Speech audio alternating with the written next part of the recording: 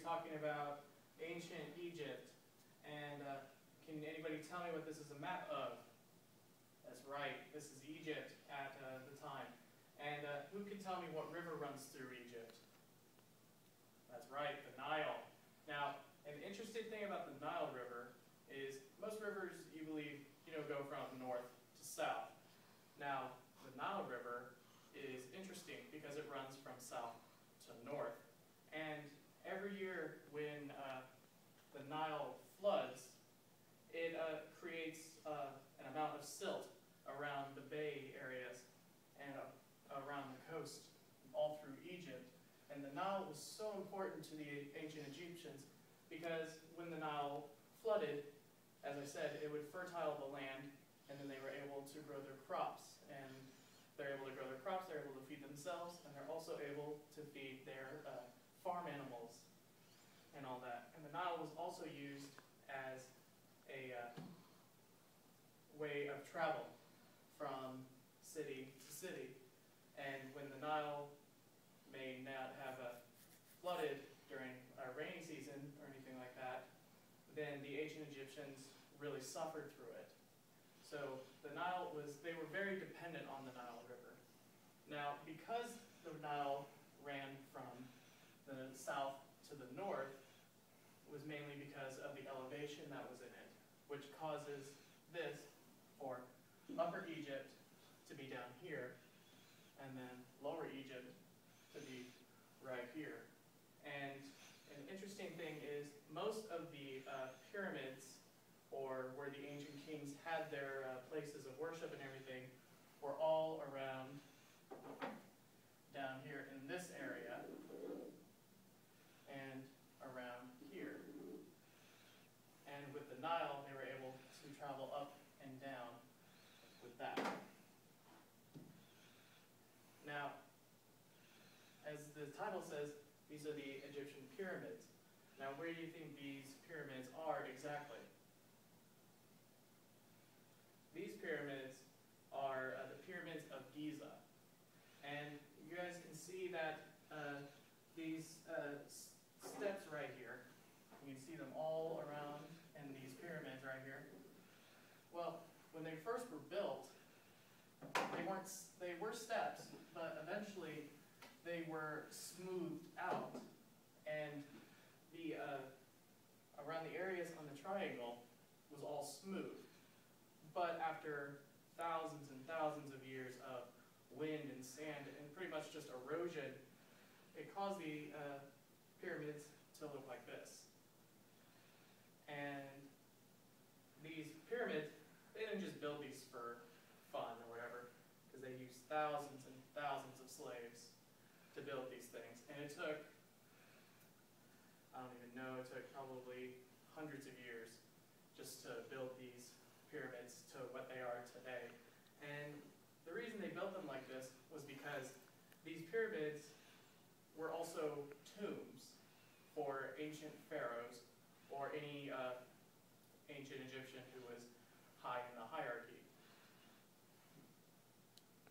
And right here we have kind of like the inside of a pyramid, if you want to say that, where it kind of shows the king's chamber. So this would be where the pharaoh would be buried, and here's his queen's chamber. And when a pharaoh passed, he was able to take pretty much everything with him. So he could have had his favorite wife, because most pharaohs had multiple wives or concubines, and he was able to take his favorite wife if he had said so before he died. He could take her with him to the afterworld. And he was also able to take servants.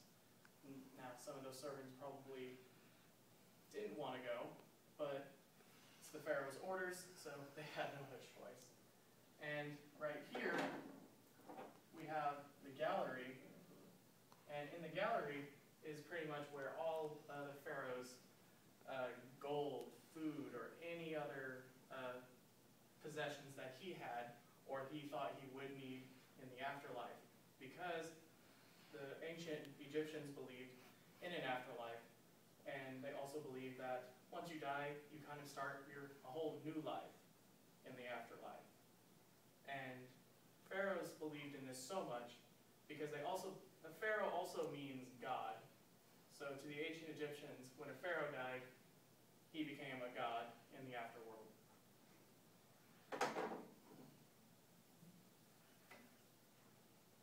And in these places, you can just see where they have passageways so that they were able to get in and out of the pyramid. And most of these pyramids, they set up traps for grave robbers, because I'm sure there's plenty of pyramids that were just destroyed, or probably not destroyed, but broken into, and their treasures taken.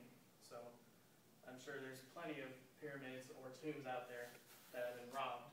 But the ancient Egyptians planted traps and other things in them to cause, mayhem and everything like that.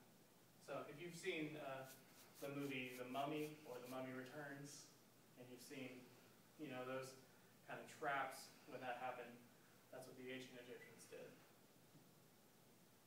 Okay, here, I'm going to do this. So, as I said before, the word pharaoh also means God. So, I don't know exactly which pharaoh this would be, but this is kind of like the headdress and everything that they would wear. And the pharaoh was the ruler of ancient Egypt. Now, here we have the pyramid at Gaza. Now, you can kind of see the pyramid behind the Sphinx, and we'll talk about the Sphinx in just a minute. But you know that this is the pyramid of Gaza when you see the Sphinx that's in front of it. And this is one of the most popular pyramids, and pretty much one of the wonders of the world, if you will. Mummification is a process that the ancient Egyptians did on the dead, mostly hierarchy or pharaohs of the day. And during this mummification, they would remove the internal organs, or at least the ones that they believed that were very sacred, and which would be, they would put them in these canopic jars. And these jars would have those main organs, and they would be buried along with the mummy right here. And another way they did mummification was they removed your internal organs, and they also removed your brain, and then they wrapped you up in a cloth so to protect you on your way to the underworld. And here, again, we have the Nile River. Remember, the Nile River, very, very important to the ancient Egyptians. Probably the most important thing in their aspects of life. And then here, we have King Tut. Now, he is probably one of the most well-known Egyptian pharaohs that we know, because of, here's I believe this was the covering of his sarcophagus. And also, he died at the age of, I believe it was 17, or somewhere around that. So he was very, very young. But what makes him to be well known is there was a controversy around his death. And some say it was an accident. Some say that he was killed by somebody else trying to gain his throne. Thousands of years later, we still don't know all the facts, and possibly we may never know.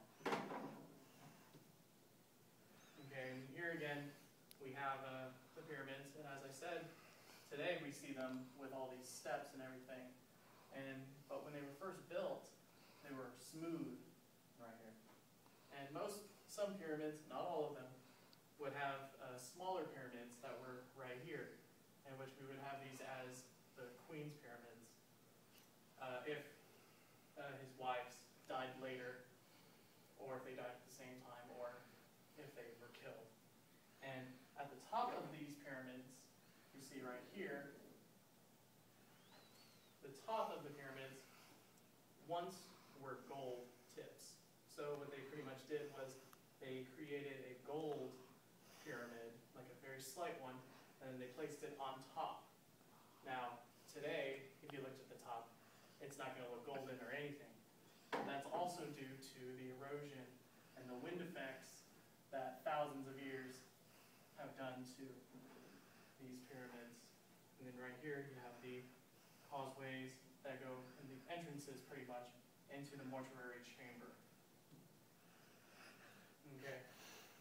Now, I know you're probably getting tired of me talking about how important the Nile is, but you have to get that in your mind, because without the Nile and without its flooding around these areas, the ancient Egyptians would probably, I wouldn't say they would never have survived, but they would have had a much more difficult time than any other place. And you can see these green areas right here. So when the Nile flooded, this is the fertile area right here that was very, very important to the ancient Egyptians. So without it flooding and all that,